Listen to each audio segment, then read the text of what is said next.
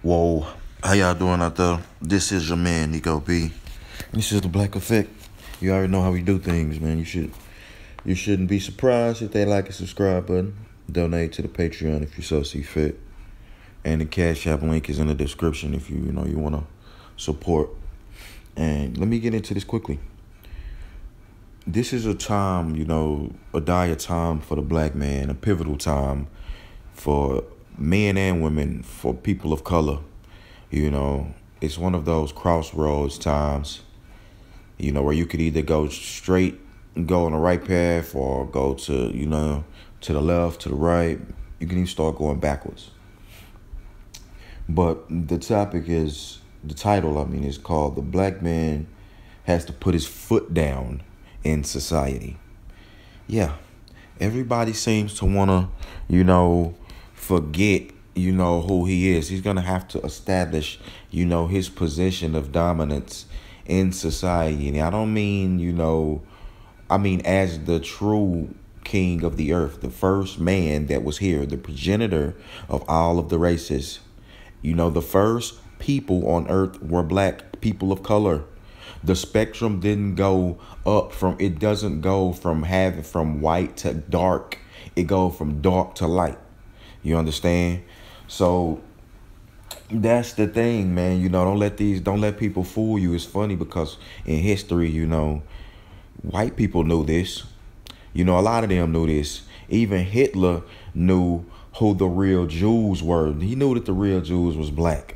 You understand? The people of the Bible, the chosen people of the Bible, that Adam and Eve, all of these people were people of color. Civilization started in Africa. So do you think that those people, just with that being said, do you think those people were white? That's like, that's just common sense stuff. But see, that's also other reasons, why the white man, didn't want to teach, the black person how to read during slavery times. He didn't want him to know how to read. Because he wanted to be able to feed him the BS knowledge, a lot of misinformation. And that misinformation, a lot of that stuck with the black man, to this day. But thankful to the Most High God, a lot of us is waking up. That's why it kills me when you have people who ignorant people who try to discard the Bible and throw away, the only power that the black man, his true power on the earth of him being the chosen man on earth, because they found that out in slavery times. And that's what allowed them to be able to get the courage and the strength to be able to revolt and to be able to be like, look, I don't value my life. I don't fear losing my life no more. I don't fear this white man no more. He not tell I'll be out of me no more. That's what it was. So you need, people instead of making up their own narrative, they should be thankful to God. They should be thankful for his word. Thankful, not talking about, that white man used this. Man, that book was around long ago before the white man got a hold of it. He just did like a lot of people, and he used it for his ill purposes. The same way you could do with anything. You could take a tool like the internet, a great tool, and use it to spread propaganda, use it to bully, use it to molest, use it to hurt, use it to rape. You could use it for a lot of bad things. Same with the Bible. That's all that was. That was, there were passages and verses in there that the slave master knew about and found and tried to, use against the black man. But he also knew about those verses about you being the chosen, about Jesus Christ being, him having bronze skin and things like that. But they didn't want to tell you that. But, let me continue, man. Like I said, the black man got to put his foot down in society. But that's what I'm saying. First of all, you got to put your foot down in society to be like, I'm thinking for myself, like to be in that crossroads and go straight. You understand? You don't have to listen to all this because it's going to be propaganda, bro. You've been fed that back in times, where the blacks were fighting, helping the white men fight in this country, fight the Germans. You had that I forget that woman's name, but it was on a movie, showed you that, where that those soldiers, the German soldiers, knew about the how the black man was treated in his own country, and it was that they was playing propaganda over the radio, like, you know, black man, come over here, we'll treat you better. I know in your own country, you know, they hate you, they this. Why are you fighting for them? Come get some cornbread. This is what that radio propaganda was pushing. But at the end of the day, man, Germany, you know, at the end of the day, they didn't treat them, they didn't value them anymore, you know, than the American people did. But that was just the propaganda they was feeding them. So now, black man, you gotta rise above all that stuff. You listen, detach yourself from social media sometimes. Get off stop watching all this media sometimes. That's why I stress to you that the American black man, that all of us, but especially the chosen man, the first Adam, black man, he needs God. You know what I'm saying? You need Christ. You need a relationship with Jesus Christ so that you can reconcile your sins and have a relationship with God. You need that. If you don't have that, fam, you're going to get swept up in this world. Remember that God is allowed you over here in captive times. You know, you coming from behind because this other group who owes you money, you know, like I just told you, all this propaganda you were sold. They gave you all of these mental-ish stipends. Stifling this group of people mentally, stunted their growth purposely, you know, and then just toss them out into the economy. You got to come from behind, man. Only God allow you to jump 0 to 60, go from A to Z. Otherwise, you got to go A, B, C. You feel me? I hope y'all get that. But, you know, and honest, I'm not arguing with no more, you know, it's no arguments to be had, man. You know, a lot of black folks are arrogant to be in the position that they are, and they hard-headed. That's why they in the position that they are. But, you know, the black man got to say, forget all that. He got to put his foot down to these single-parent households, man.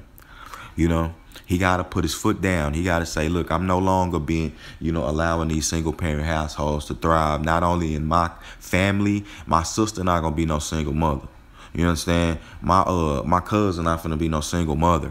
You know, I'm going to lead by example, and I'm going to put it down, you know what I'm saying? And I'm going to bomb and speak this truth to them, and every time I'm going to be engaged with them, you know, talking to them. Ain't nobody, and in my community, we not championing no single mothers, man. You understand? We not, the men in my family ain't dating no single mothers. We shaming single mothers, you know what I'm saying? And I'm not meaning, you know, those who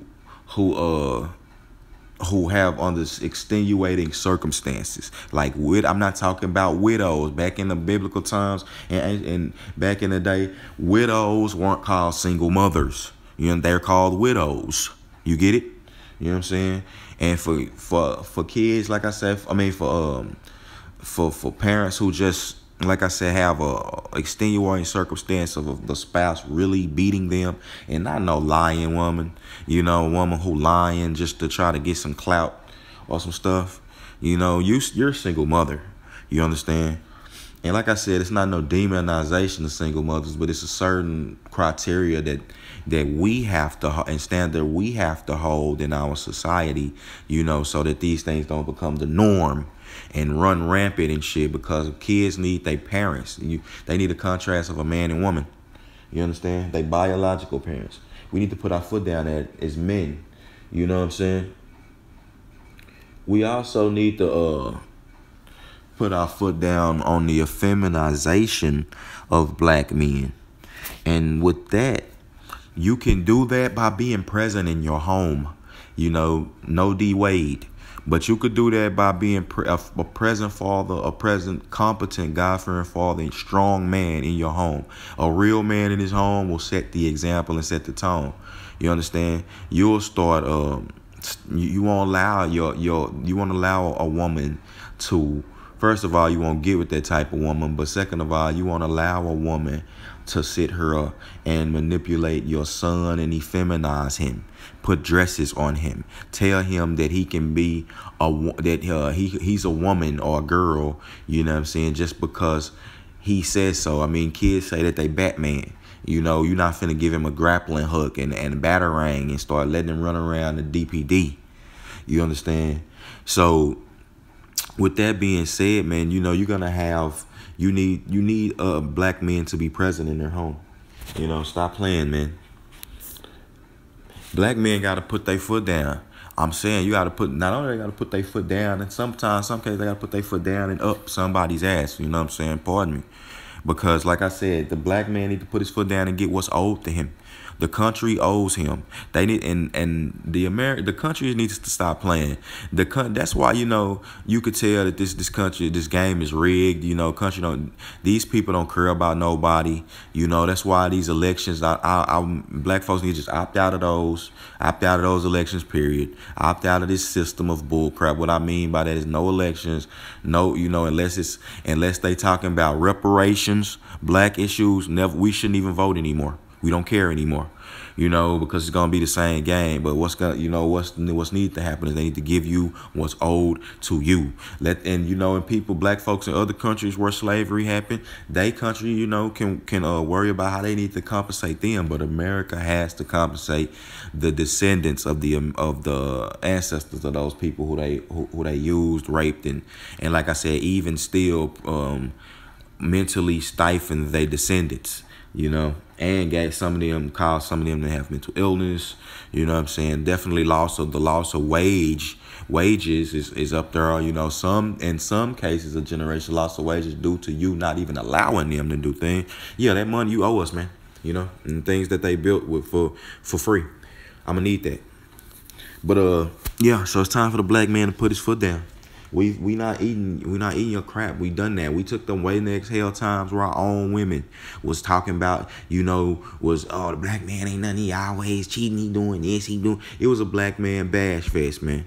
You know, but we ate that and took that on the chin. And Decent Brothers is bombed, and Decent Brothers even came back and spoke up against, you know, the degradation of they women. You know, they spoke up for them. You know what I'm saying? It was different.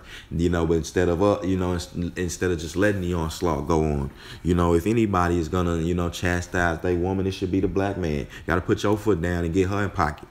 You know, that's like a very small thing, but you need to do that. You know what I'm saying? Like I said, put foot down and up somebody, but, you know, not literally, but figuratively, for real. Because, you know, it's not no game. It's real out here. It's real in the field. With that being said, though, it's your man, Nico B. This is the Black Effect. We got to do better, black man. But you understand, you got a friend in me, man, you know, and I got love for, you know, anybody I got love for everyone, you know what I'm saying? But definitely, you know, if you trying to do God's will for your life, that's who I'm with. That's who I'm, you know, and I'm also here for, you know, those who are being unjustly attacked. And that's, you know, that group of people is the American black man. He's one of them, you know? So we gonna definitely fight this, you know what I'm saying? Like I said, that's what this platform is for, combating that false narrative, man. It's gotta be a contrast against that. You say tomato, I say tomato, nigga. You talk that bull crap and I'ma come and slap it down. You know, I'm going to be here to contrast that, you know, that all black men, ain't no intelligent black men, or you know, all black men are some thugs, or, you know, or ain't no black men out here successful, or no black men, or, you know, can learn. All black men are want to just be a super aggressive, can't reason, you know. No, we're combating that narrative, man. You know, all black men just some sexual deviants. No, we're combating that. And that's why they don't like you, man. Jesus Christ was the smartest man on earth. Dark-skinned man, you know what I'm saying? You heard what the Bible told you. Bronze-skinned man. This man was the smartest person who ever existed. Do you think that these people his own people, of course, didn't like him. But do you think that other groups of people like Jesus Christ? No. You being an intelligent black man, not fitting into their stereotype. It's a certain group of people, you know, who over this country, and a spirit pretty much this on this earth, you know, that's definitely over this in this country, that's of, you know, that doesn't like that. You know, that spirit is on this earth. You know, Satan is of course behind that spirit. Why do you think? Because this is the first man upon the earth. The black man is here to be the salt of the earth. The white man is the one who brought in all this homosexuality and alternative lifestyles, not the black man. Okay? So that being said, we got to put our foot down against that. Ain't no feminization of ours, man. We going to be strong kings.